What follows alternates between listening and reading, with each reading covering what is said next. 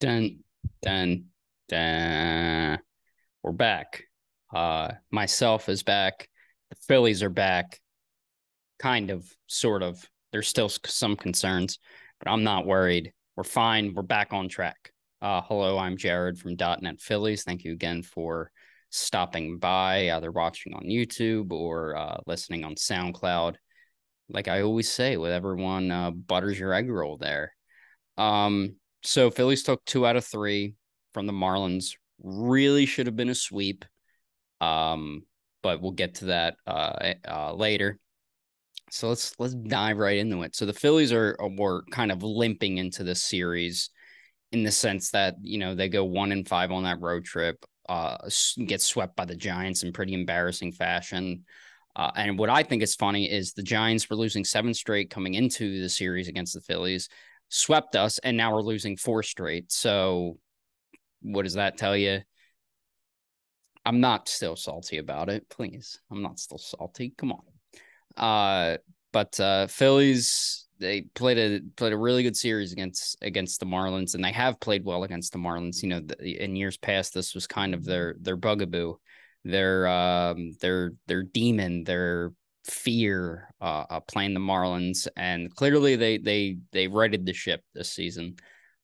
They've played extremely well against the Marlins, so let's dive right into it. So game one, Aaron Nola was on the mound. He went 6 and 2/3, 4 hits, 1 earned run, 2 walks, and 10 strikeouts. So he, the people saying September Nola was real, myself included, after that start in Arizona. He proved us wrong here. His two-seamer was just like, start at the left hand and just shoot right over. His two-seamer was like nasty, and when that pitch is on, it's honestly one of the nastiest pitches in the league.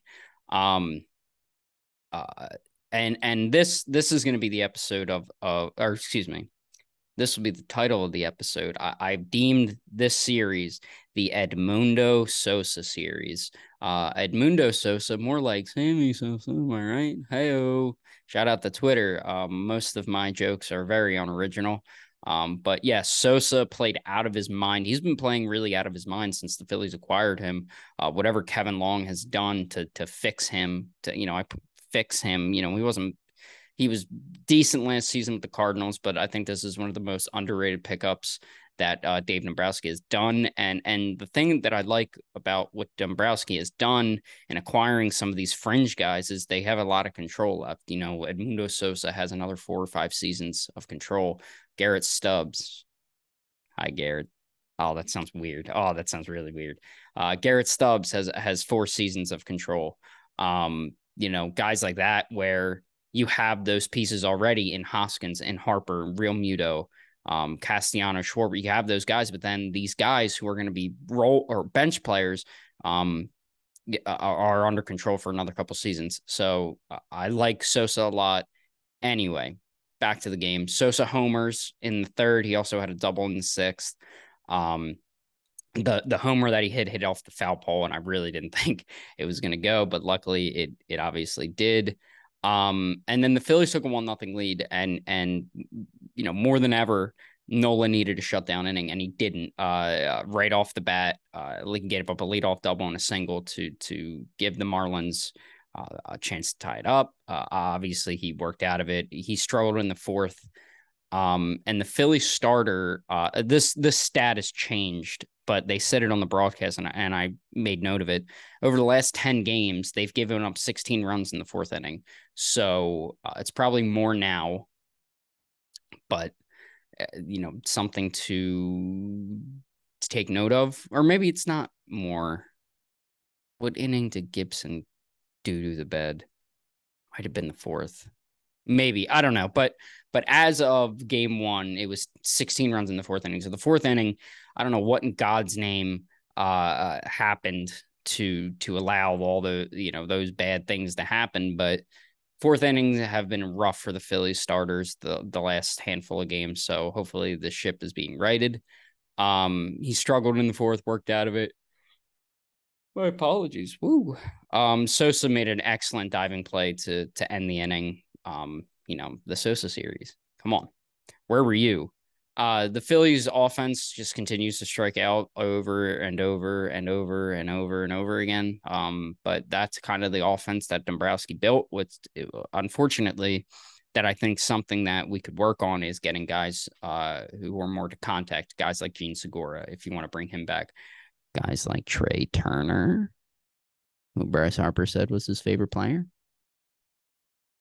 Maybe bring in that guy to be your leadoff hitter. Move Schwarber down. Anyway, a lot of these guys are home run or bust. Not a lot of average guys on this team. Outside of Real Muto hits for good average. So does Bohm and Segura.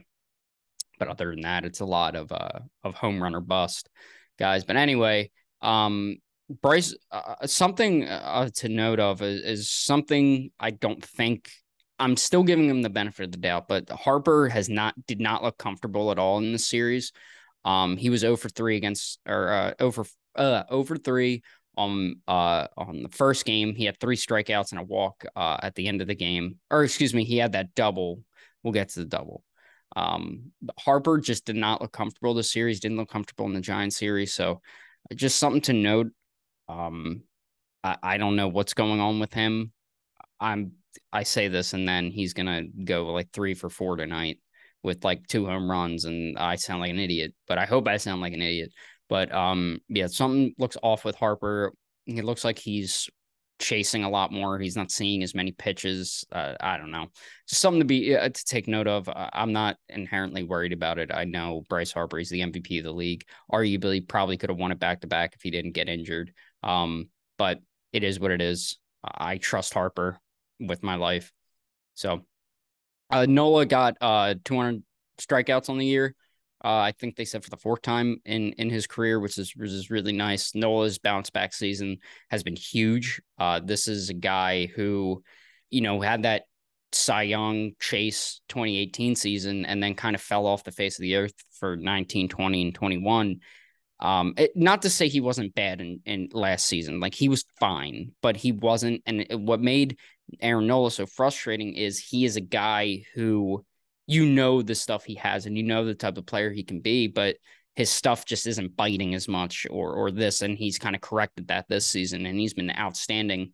But good for him for 200 strikeouts. Brad Hand is taking the reins for my least favorite Philly. So he throws I believe his sinker or something off speed. Everything he has is off speed. Hits a guy. They review it, doesn't hit him. So what does he decide to do? Throw the exact same pitch and hit him. And that leads to the Marlins tying the game up. Not, he hit the batter and then, hits and blah, blah, blah, blah, blah, blah. But yeah, I can't stand Brad Hand. The guy stinks. It's finally catching up to him. If you looked really deeper into his numbers outside of an ERA, his numbers really weren't that good. He was getting extremely lucky. He was getting, he was allowing a lot of runners on base, but was able to get out of it every time. And finally, the straw is unfortunately breaking the camel's back. His game is starting to get exposed a little bit. Hopefully that gets corrected because I'd rather have Brad Hand give up like 2 hits and then give up no runs than whatever the heck we've been seeing these past few outings from him. So hopefully he corrects that ship. JT Realmuto, the aforementioned JT Realmuto, threw out 2 runners and had just the first runner was Miguel Rojas, and Philly killer Miguel Rojas. Guy hits 230 on the year, but hits like 500 against us. But it throws him out by like 10 feet. Like, it was not even fair. And then they had a strikeout, throw out, double play. In the 9th, he threw out Philly legend Luke Williams trying to steal second. Or it wasn't a strikeout, throw out, double play. Excuse me. It was a 3-0. And for some reason, the Marlins decided to send him on 3-0 when Robertson's control was not great. But then, they sent him, got him out, and then Phillies got out of the inning unscathed. In the bottom of the 9th, Brian Anderson had a really bad drop ball that allowed Bryce Harper to get to second with a double, to which the Marlins decided to walk JT to set up the double play because there's only 1 out at this point.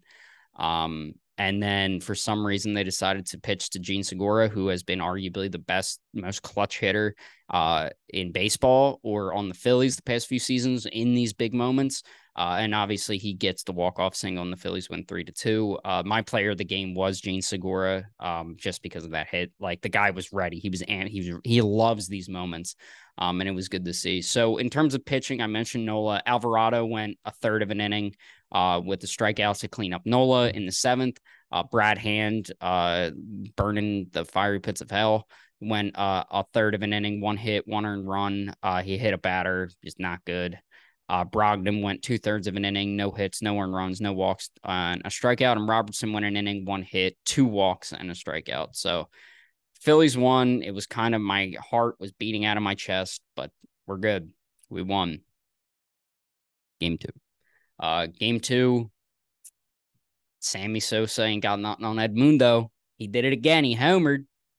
Edmundo Sosa homered. Again, Segura also homered. Hoskins made an defensively. The Phillies were really, really good. I say that, but then last night happened. Overall, the Phillies defense has been pretty good this series. I put a big asterisk on it once we talk about game three, but Hoskins made a really, really good play in the sixth, and Falter also made a great play. The ball was past Hoskins down the line. He dives, gets it, throws it up to Falter's like shins, pardon me, and Falter made a really good play to get the out. I mean, we all expected Bailey Falter to be the stopper of this team, right? You know, Bailey Falter to be the ace of this team, like we all expected. Bailey Falter has been outstanding since coming into Zach Wheeler's role. And I put that loosely. You know, he had to do starts that Zach Wheeler did. Like, he's not replacing Zach Wheeler, obviously.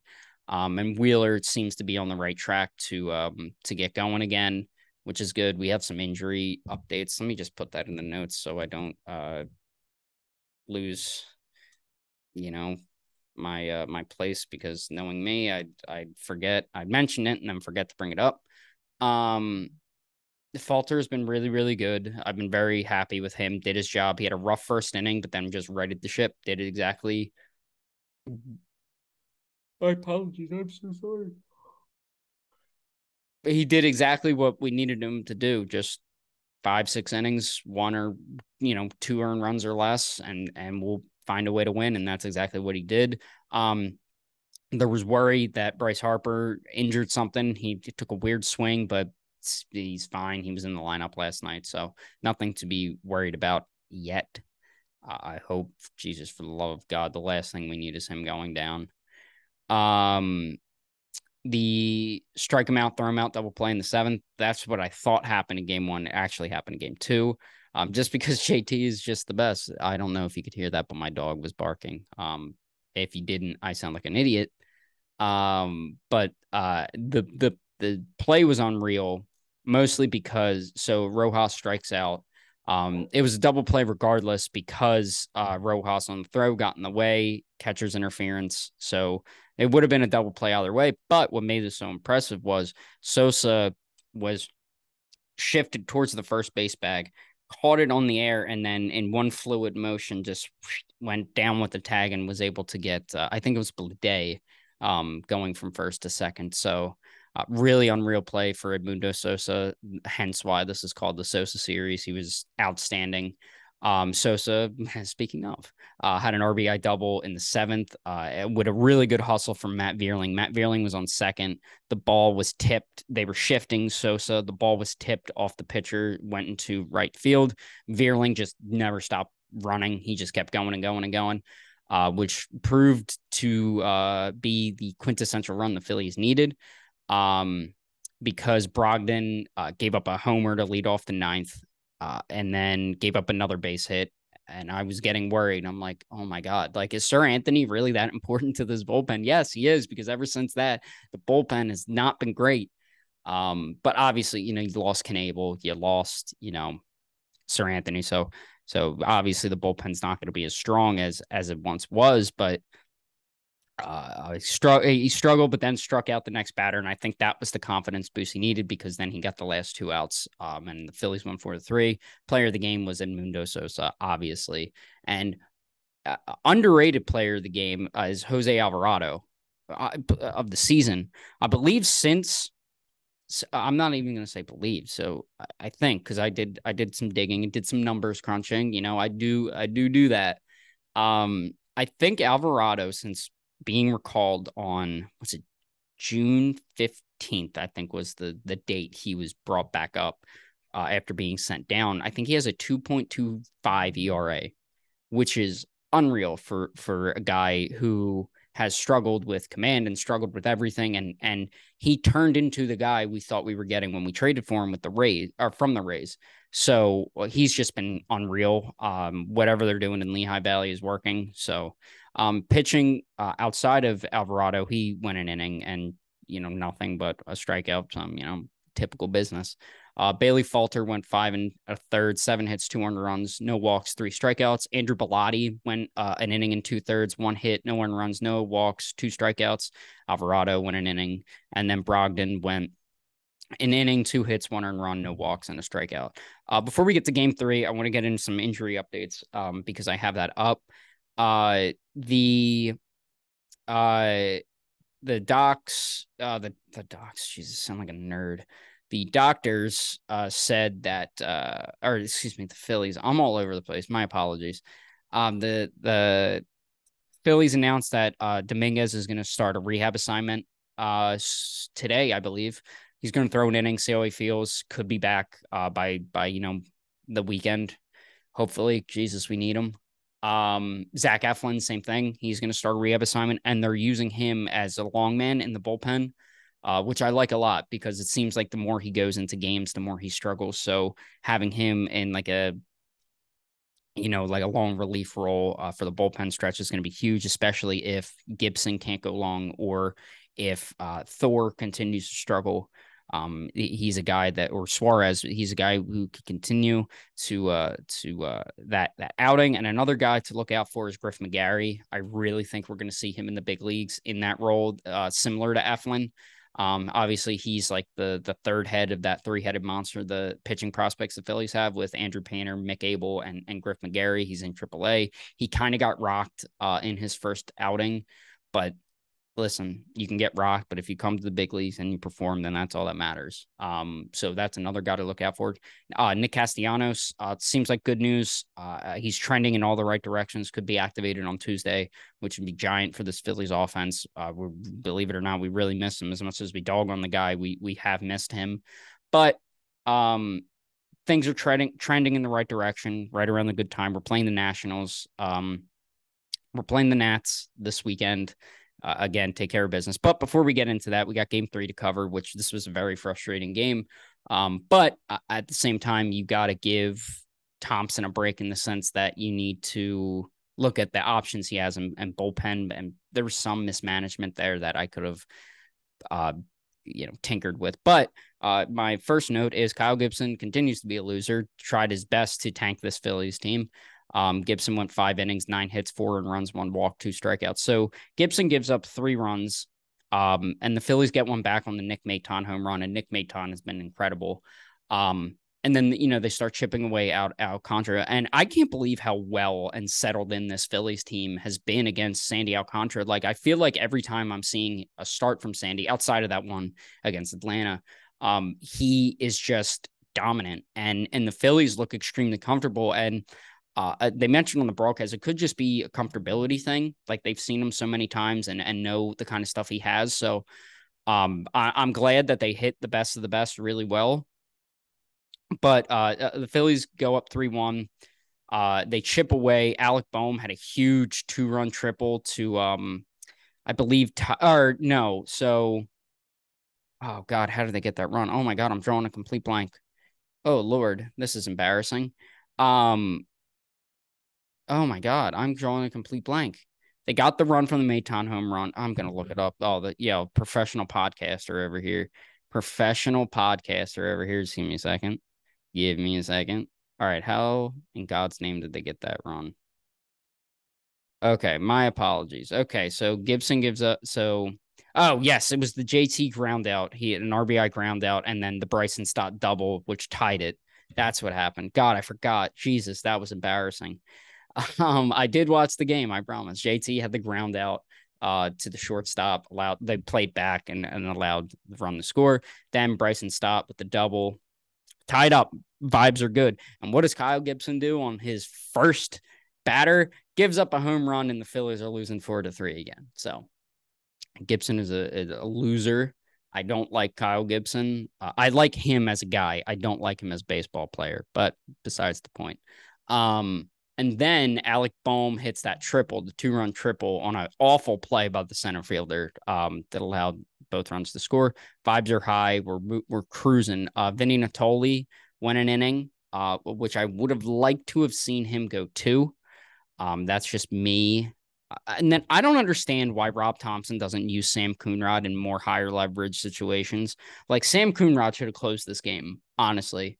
Obviously, options are limited, but for God's sakes, use Chris Sanchez for 6 and 7 if you're that shorthanded, because Chris Sanchez hasn't pitched in a while. So have him pitch the 6th and the 7th. You could have had Vinny Natoli pitch the 8th and Sam Coonrod pitch the 9th. There you go. I did your job for you.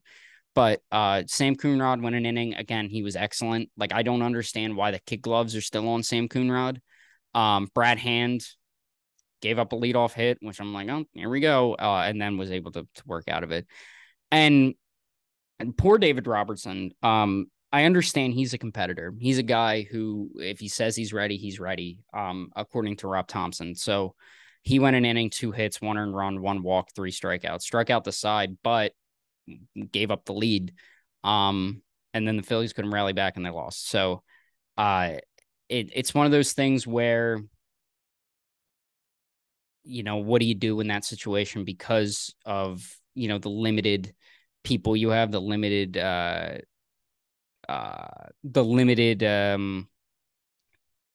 bullpen options. Jesus, I'm so sorry. I'm all over the place.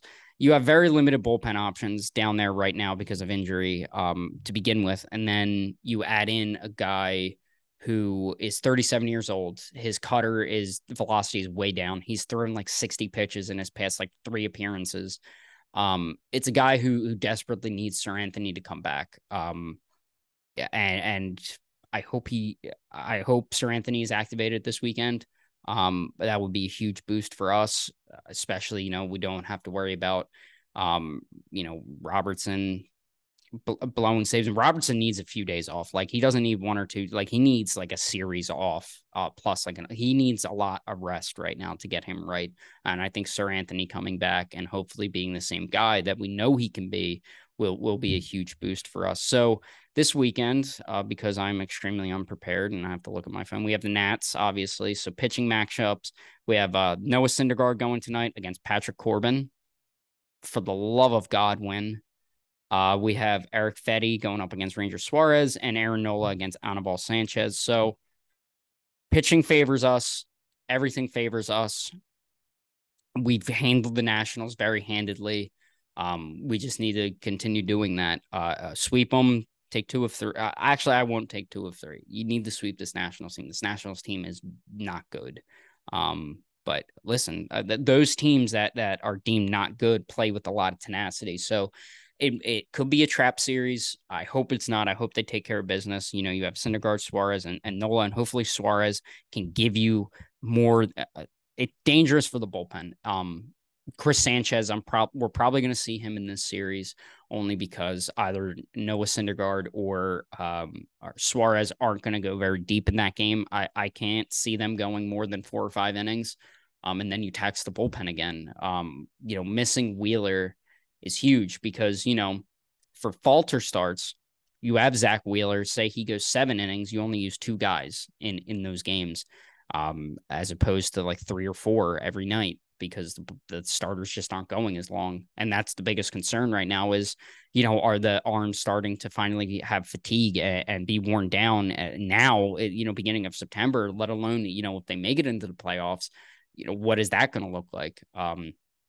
Hopefully Wheeler is nice and rested to the point where he can carry us, maybe give us 8 innings, only have to use Sir Anthony or only have to use Robertson. And that's a huge night off for some of these guys who can kind of reset, and they're gonna be fine. Again, like I said in the last episode, I'm not worried about this team. This is a very good baseball team. We're gonna be fine.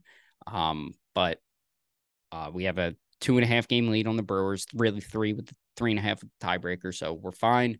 We're good. And we're gonna be some red October, hopefully. But that's gonna do it for me. Thank you so much for listening. If you have any comments, concerns, anything, DM me or leave a comment, or do whatever you people want to do. But thank you for listening, and I'll see you guys in the next one. Next one's gonna be Sunday, probably Sunday night. We get the Eagles and the Phillies. I'll be working as well, so gonna try to figure that out. And look for something to do with the Eagles that I'm gonna be doing soon. I don't know exactly how I'm going to do it, but just keep an eye out for that. All right, thanks everybody.